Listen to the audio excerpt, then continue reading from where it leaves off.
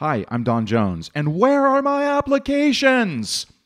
In this MicroNugget, I'm going to show you how to find all of the things you actually want your computer for, your applications, even though they might be a little hidden in the new user interface in Windows 8. This is an especially important set of tips for your poor users who, no matter what we think about their desktops, I mean, we even call it desktops, they don't really care about their desktop, they care about their applications. And here they are sitting in front of their brand new Windows 8 computer, and there's no start menu, so they can't find any of their applications. And maybe they've figured out that they can come down here and where's the little magic pixel and they can get to the start screen. And there's none of their applications. It's games and maps. And if their screen is just the right size and they know to scroll over, they'll start to find some of their applications, but this certainly isn't everything that's installed on this computer.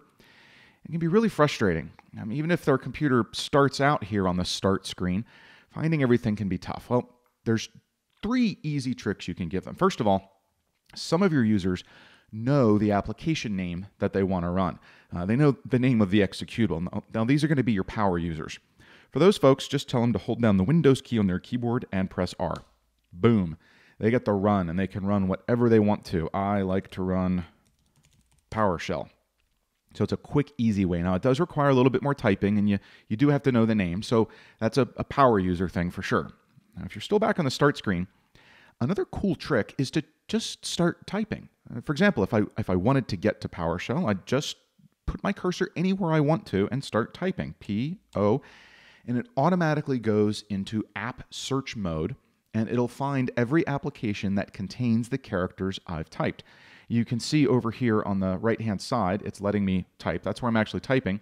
And over here on the big left side, it's everything that matched.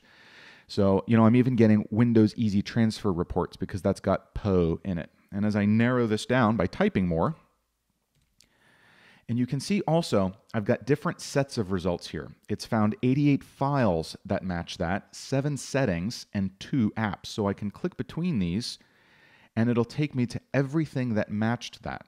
So this is a quick way to find your documents and files as well. You can click through to get just to document types and hopefully very quickly get what you needed. Now, I'm just going to hit the Windows key to back out to the start screen again, because the other way, and this is the way that I think a lot of users are going to find more familiar. Look, here's what's really going to happen. Your users are going to litter their perfectly clean, pristine desktop with a zillion icons because they want to find their applications. Now, we took away their start menu, and so all that leaves them with is the desktop, right? Well, before you can let them start cluttering up their desktop even more than it probably already is, see if you can convince them to do this. Hit the Start button, or the Windows button, to get to the Start screen. On that Start screen, right-click, and you see you get this neat little All Apps button all the way down in the bottom right. Click that, and this is probably what they're really looking for. You've got all of your common applications over here, right? You can unpin something by right-clicking it, so I can get it out of this fixed area. So I'm going to unpin video and let it go off to wherever it goes to. I can repin it if I want to, and I can uninstall things right from here. There's no way that could possibly be dangerous, right?